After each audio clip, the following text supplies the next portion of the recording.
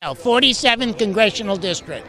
Which encompasses which cities? Long Beach, where we are, out to where Tibor lived in Garden Grove. So it's Garden Grove, Westminster, Western Orange County, and Long Beach. Is there a precedent for having a VA medical center named after a Holocaust survivor who may have served in the U.S.? This is the first time that a medical center has ever been named after a Holocaust survivor, U.S. member, somebody who earned the Congressional Medal of Honor, who was liberated by the U.S. military after the Second World War, was so moved this became his adopted country, came to this country, joined the military, and saved literally 40 to 150, we don't know how many, saved his platoon, was captured by the Chinese, saved prisoners in the camp by finding food, and then came back and became a great volunteer here at the VA, both received services and literally gave hundreds and hundreds of hours of community service. This is Tibor's home, besides his own home and his family. But we're now in Tibor's community, and Tibor is loved in this community. And what an honor now to recognize a Jewish veteran who gave to this country, won the Congressional Medal of Honor, a Holocaust survivor, and now the Tibor Rubin VA Medical Center will forever be known in his name. People will always remember. This is one of the great medical centers of the nation. This is not a small medical center. You go around, this is one of the primary, you look at the resources and the facilities, this is one of the nation's largest and finest medical centers, and it now bears the name of Tibor Rubin. My name is Walt Dannenberg. I'm the Medical Center Director for the Tibor Rubin Medical Center. Tibor Rubin, known to many as Ted or Uncle Ted, and he touched the lives of so many people. So when the idea came through Congressional Alan Lowenthal, the family members of Tibor Rubin, it really was a community effort to recognize the trials and tribulations that he went through as an individual and the man that he became. And it was our opportunity, and thankfully Congress passed the bill into law that we became the Tibor Rubin Medical Center, and to really pay homage to a very special individual. Event. Rabbi Engel, if I can invite you to the stage, please. This is a historic event in the annals of Long Beach history. The VA Medical Center gets named after an American hero. As the psalmist says, Zeh hayom asa Hashem nagila v'nismechavo. This day which God has made, let us be glad and rejoice on it. As a young teenager, Tibor Rubin was freed from Mauthausen concentration camp. He then promised himself that he would thank the American Army by fighting as a G.I. Joe. True to his promise, he enlisted in the Army and displayed the heroism for which he received the Congressional Medal of Honor. His sergeant gave Rubin the most dangerous missions, and his self-sacrifice proved him worthy of great honor. His comrades recommended he receive the Congressional Medal of Honor for his bravery and his dedication to his comrades in arms. The sergeant's response was, "No Jew will ever receive this honor under my watch." His risking his life again and again for his fellow soldiers went unrecognized. Many of the soldiers whose lives he had saved, as well as the Jewish war veterans, were on a campaign for America to recognize this hero, and so in 2005, 55 years after the Korean War, he received his due, the Congressional Medal of Honor. President Bush acknowledged at his presentation that it was due to prejudice that he received this honor 55 years late. Look up Tibor Rubin on the internet and see for yourself his amazing accomplishments. As his personal friend and rabbi for the last 45 years, I merited to be in the White House with him for this great event. His parents taught him to value the importance of human life and to extend himself to others, regardless of race, color, and creed. Tibor often told me that he accepted this honor for himself and for the Jewish people. The day after the ceremony in Washington, Tibor went to the synagogue. He was honored by being called up to the Torah, and as he said the blessings and later the Kaddish memorial prayer, he cried like a baby. He later explained that as he said these prayers, he thought of all his comrades who were killed in battle, and this made him break out in tears. Let us all be ready to help our fellow human beings, regardless of race, color, or creed. Tibor, or Ted as I called him, was the shining example of humanity at its best. He always had a joke, a friendly word, and a smile. Almighty God, please bestow your blessings upon this crowd gathered here to honor a proud American and a proud Jew. Almighty God, give us the strength and resolve to become better human beings who will work towards making this world a safer and kinder place. Almighty God, bless us with a world in which wars will cease and peace reigns supreme. God bless you all, and God bless America.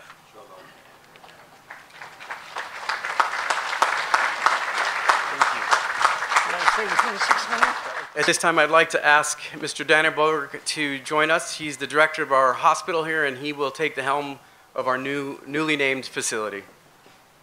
During those conversations, it would not be uncommon for me to have an interaction with a family member or even one of our employees and talk about Mr. Rubin. There was a lot of excitement around the passage of the law, which allowed us to be renamed our medical facility here after Tibor Rubin. But what was more important to me was the story behind Mr. Rubin. Not only did he go through many harrowing experiences during his life, but the values he possessed and that he exemplified showed through and through interactions he had with our employees and the memories that he helped create. I can't tell you how many times I've talked to our employees and fellow veterans who had an experience in knowing Tibor personally and walking away from those experiences feeling that he truly touched the lives of others. And so with that, I am very honored and humbled to be before you today as the Medical Center Director for the Tibor Rubin VA Medical Center, but to also remember and honor an American hero who possessed and embodies the values that we so hold dear. I can't think of anything that has pleased me more in my 5 years as a member of Congress. You know, it's just a great honor. It's the right thing to do at the right time, and that's what makes it so special. So a little bit about some of my thoughts. What makes a man a hero? We heard about Tibor as a hero. There's no denying that on the field of battle that Tibor, or we heard Ted Rubin, was a hero of the highest caliber. And while we're going to honor those exploits today, there's more to the character, or his character, than just his victories in combat. There's much more to Tibor Rubin. For while many have known, and people here knew of Tibor, in terms of the war hero, many, many more people are here today who knew Tibor the man. That's why they're here, for Tibor. He brought so much joy to so many people. He had a great sense of humor. A man that moved through life with a strength of character that everyone around him recognized, despite the adversities and the horrors that he lived through. He did not let that darkness dim his character. That's not who he was. He refused to let it define him. He lived a long life as a good man, a good father, and to the people of Garden Grove, a good neighbor. I was thankful to have had the opportunity to meet him and to spend some time with him.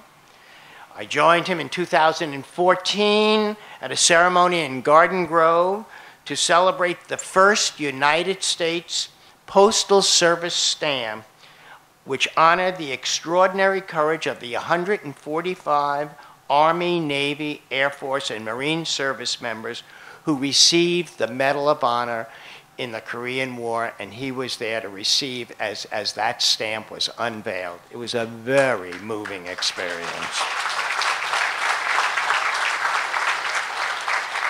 And when I was there also when the city of Garden Grove renamed a library in his honor, complete with a bronze bust. And then, you know, I learned, as many people here have, what everybody else has already known. He was a hero in every aspect. He was brave, he was selfless, he was intimately concerned about the well-being of those around. It's only fitting that the Tibor Rubin VA Medical Center bears his name because it's another place where his character shone through. While spending many hours as a patient here, he also spent many, many hours as a volunteer, helping giving of himself to the other veterans. Anne Frank wrote in her diary, "The final forming of a person's character,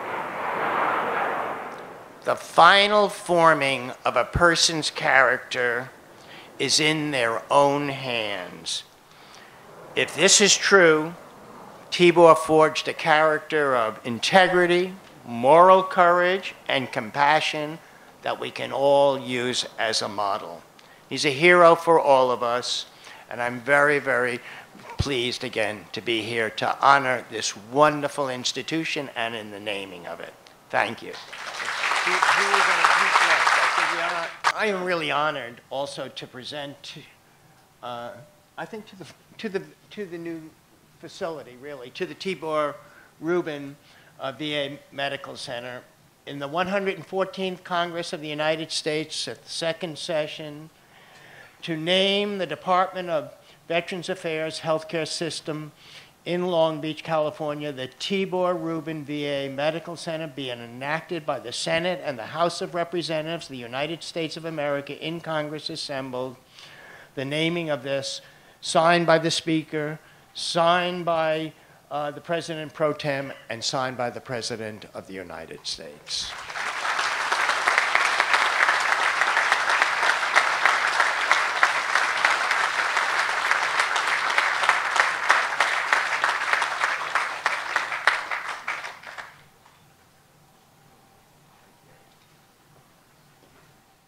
Stuart, we've known for many years. I'll read just a portion of what he does, and then I'll explain why he's a part of our family. After graduating from the Royal Academy of Art with a degree in fine art and graphic, and he eventually found his way to the United States, where 2 years after he arrived in the United States, and on a green card, if I'm not mistaken, he was drafted into the United States Army, where he served for 2 years. And I should mention that, of course, he served honorably. So, welcome to the United States. In 1997, he was invited to join the United States Air Force art program, which this is where we got to meet him, and this is where I find him to be incredibly unique. Part of his function when he was with the United States Air Force was to capture the history of what was occurring at that time via portrait. And his portraits, of which we are the recipient of actually 4 of them, I think, in our hospital right now, but some of his, 5 of them, sorry, 5 of them. Some of his paintings, if I understood correctly, are exhibited internationally, which includes for Her Majesty Queen Elizabeth in London, but he also has some originals in the Pentagon, and I believe in 1 or 2 presidential libraries. He'll correct me if I'm wrong, I'm sure I was. Correct. Oh, I'm correct, okay, ding, ding, ding for me. So he came to my office, maybe 4 months ago and said, "Rich, I want to do something." And I said, "Okay, what do you want to do?" And he said, "I want to make a portrait of Tibor for the hospital." And for any of you who don't know, I mean, to have something that you would commission is not an easy, or it's not something that traditionally we are funded to provide for our hospital. And obviously I was not going to say no. And not only after I saw the mock-ups and the iterations as he was working on it, I just thought that it was phenomenal that he would feel so moved by the story that he would give of his time and his treasure to paint this portrait for us. So this portrait will, when construction's done in about a year in our main lobby, which will be beautiful, will hold this portrait, but more importantly, the naming will be very clear as you walk into our hospital in the main entrance. The name will be present, the portrait will be there. And we have a plan C that I would say is that over time, we don't want the history of Tibor to be lost. So what we will do, other than hosting the portrait and having the naming in our main lobby, is we're going to find a wall in the hospital where we can be more expressive with his story and take about 30 or 40 feet or 20 feet, whatever I get away with, to tell the story. So that for generations to come, it's not just a random building named after somebody that we do not remember, but in fact, we will see him by face, we will know him by name, and we'll be able to look at something that tells his story on 20 to 30 foot. That will take us some time because of construction, but we are grateful that we get to receive this portrait. So we'll do the unveiling, and then I have one last surprise after that. So with that, okay. So with that, Walt Stewart, show us the portrait.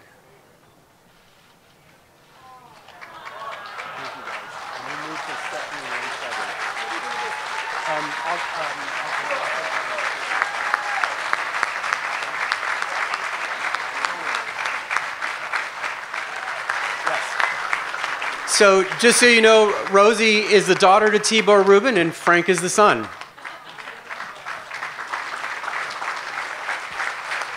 And this is your copy of the original to keep as yours.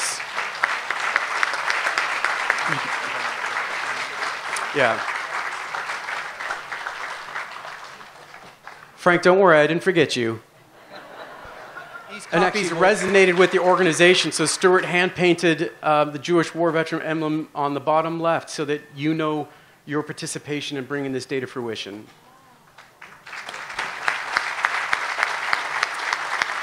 Attitude. Everyone of all faiths seem to be for this. Tibor was, you know, what I try to say, he's a hero not just because of his military service or what he did before. Tibor came to this hospital and he made people feel good. He made the other veterans here. He brought things for them. He went with walks with them. Tibor Rubin is beloved in this hospital. What does this mean to the Rubin clan? This means a lot. I have personally worked here for 25 years. To see my dad's name and renamed after my dad is special to the Jewish people also, like my dad would say. But this means a lot to the family. This is a big recognition of my dad, which is due a long time ago, but it's recognized, and we're so happy. To honor Tibor Rubin, in my mind was an absolute blessing to have the opportunity to thank this amazing medical facility that saved my life in 2015. I needed to do something to say thank you to an organization and to a man that I never met. But when I was 18, I visited the death camp Mauthausen-Gusen in Austria, and that memory has stayed with me over the years. And the fact is that in reading the book and reading his history and talking to people, I was so moved that I had to say something and do something. And the Lord gave me a gift, and I continue to try and do my best for my God. I got a call one day from our former chairman at the Jewish War Veterans, Bob Zweiman, out of Washington, D.C., and he said, Greg, would you be willing to spearhead an effort to get that VA hospital renamed in honor of Tibor? And I said, yes, sir, Mr. Zweiman, it would be my honor. But he was subjected to great anti-Semitism while he was in the military. And he overcame that, protected all his troops knew that he was sent on the most dangerous missions. He was not, he was discriminated by the sergeant, but Tibor overcame that. It's a wonderful story about how goodness and courage overcomes hatred and divisiveness. Do you think his experience in the camps prepared him to cope with life in the Korean POW camp? For sure, for sure. He knew how to survive, and he told me a lot of Americans did not know how to survive. They wanted to give up. But he'd been through the Holocaust, so he didn't want to give up. Yeah. And he tried to help out the weakest soldiers, the ones who wanted to give up. He told me stories about that in the POW camp. And so he helped out, saved lives, stole food. He did all these crazy things where if he was caught, he'd be executed right on the spot. And plus, people don't remember that they offered him to go back to Hungary. And, bye guys, they offered him back to go to Hungary, and he refused.